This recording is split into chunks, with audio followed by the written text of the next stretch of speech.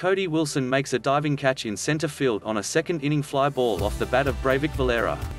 Photo, Joe Territo, Rochester Red Wings by KEVIN OKLOBZIJAAs. Baseball games go. Sunday's 7-1 loss to the Buffalo Bisons was pretty ugly for the Rochester Red Wings.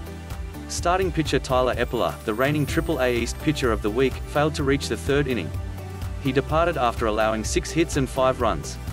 The Wings' offense, meanwhile, collected just 6 hits and went 0 for 12 with runners in scoring position, all of which led to a 4th consecutive loss and a 1-5 week against Buffalo. But even another loss couldn't put a damper the day for Red Wings manager Matthew LeCroy. Oh, he obviously wasn't pleased with the results on the diamond as his club slipped to 15-27. That's because the Father's Day gift from afar from his wife, Holly, and their 5 children more than offset the workday doldrums. My wife sent me a video last night and then my kids sent me a neat video this morning which kind of gets you a little emotional not being there, LeCroy said. They all said a little something special. In what is now baseball season 2 of COVID-19 protocols and/or shutdowns, LeCroy is in Rochester by himself.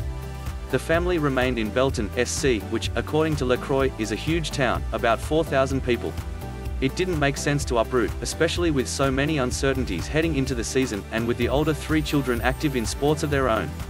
This a big part of conditioning and training that they didn't get to do last year, he said. That's the tough part, you miss your family.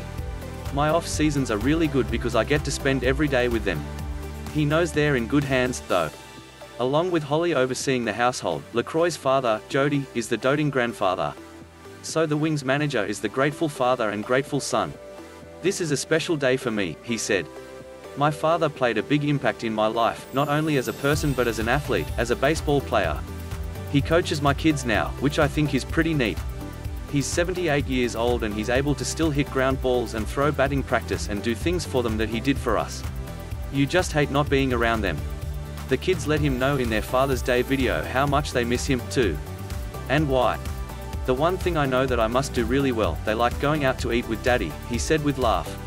LeCroy did get to see his family last Monday, the Wings' off day. He drove from Allentown following the series finale against Lehigh Valley to North Carolina to watch Noah play with his travel team. My wife brought my kids there, he said, so it was sort of like a Father's Day gift. Tough day on the mound. Eppler allowed 2 runs in the first, and that was a bit of a Houdini act, considering the Bisons, 22-18, had 1 run in and the bases loaded before there was even an out.